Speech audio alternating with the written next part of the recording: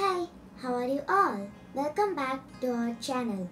I just learned about the water resources in our country, so I like to share what I learned with you.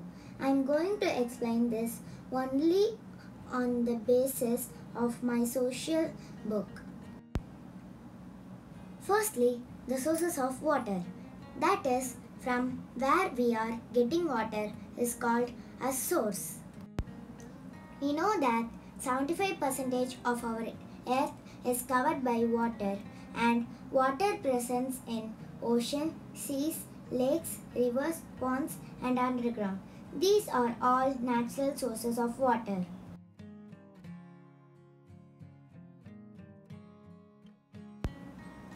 Though 75% of earth is covered by water, still we face water shortage, right? The reason is only 2% of Earth's water is good for drinking and irrigation purpose. We cannot use saline water of oceans and seas for drinking, domestic and agricultural purpose due to its high salt content. We all know that water is renewable resources, which is renewed by rain. So, the rainwater, Malai Neer, is the main source of water. We must save and store the rainwater. We can recharge the underground water level with rainwater. Secondly, in this session, we are going to see some water resources. Number 1, river water or flowing water, which is good for drinking and irrigation. Number 2, we can also get water from wells that dug by human in the place with sufficient underground water. Number 3 is tube wells, also man-made. It runs on electricity and used in farming. Number 4, the hand pumps. It is man-made and used to draw underground water manually. Number 5 is irrigation canals, which takes river water to the region with shortage of water. Example, Indira Gandhi Canal from Satluj River. It supplies water to desert region of Rajasthan. Number 6. Dams are big man-made structure built across rivers to save river water, to prevent floods, to irrigate lands, to generate electricity, also revenue to our government. So dams are called multi-purpose project. These are all the major dams in India, also must-known river dams too. This chart is given in order: dam's name, river's name and followed by the location. We know the advantages of dams, right? Every coins do have two sides. Likewise, in recent days, environmentalists discourage the construction of dams because constructing big dams cause environmental problems, displace people, destroys many animal and plants' life. Also, large reservoir leads to earthquakes. Number 7. Tanks and ponds are also a resource of water and is man-made. The last but not least is it is wise method too. This is rainwater harvesting method.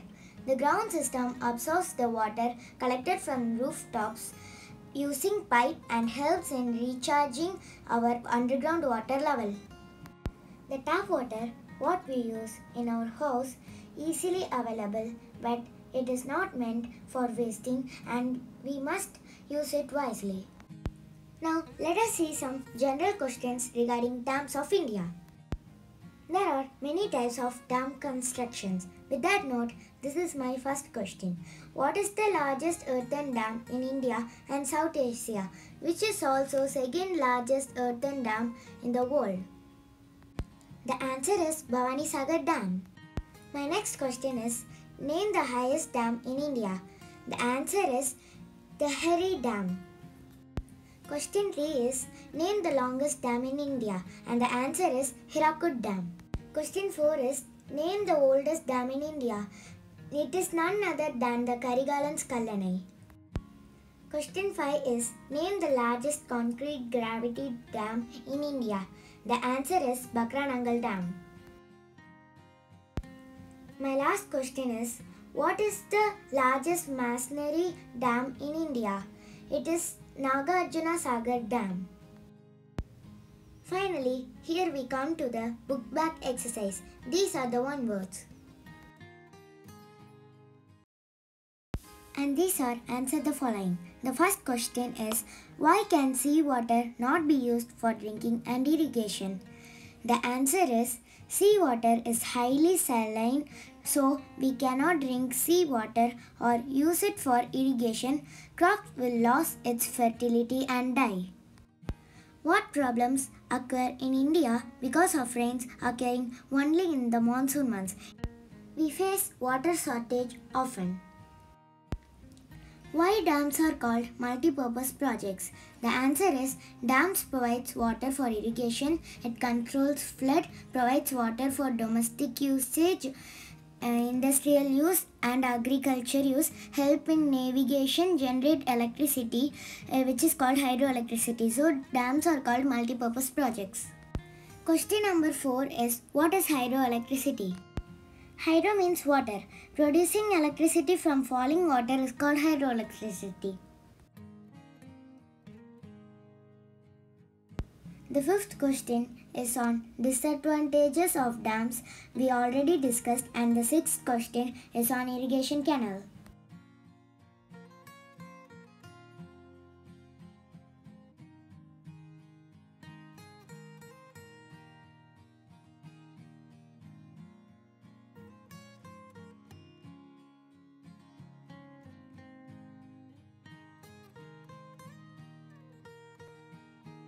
What do I mean by rainwater harvesting? Rainwater harvesting is a good method of saving rainwater. Rainwater falls on the roof, collected and redirected to a deep pit dug in the ground. Thus, it increases the groundwater level. The Tehri Dam is the highest in India, but it was built on earthquake-prone area. What problem could arise for the dam and people because of this? Problems will be mounting pressure on reservoir leads to powerful earthquake.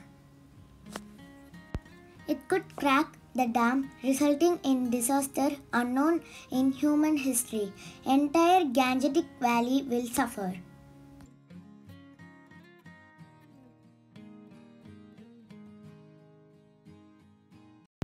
My recent research related to dams of India is on Narmada Bachao Andolan, simply NBA. Its aim is to oppose the construction of huge dam on Narmada River.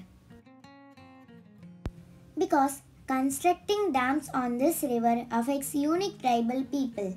Even though the dam's construction like Narmada Sagar and Sardar Sarvo Dam has advantages, it caused severe environmental issues, loss of agricultural land, flora and fauna. So I do agree with NBA so that we can save people, animals, plants and agricultural land.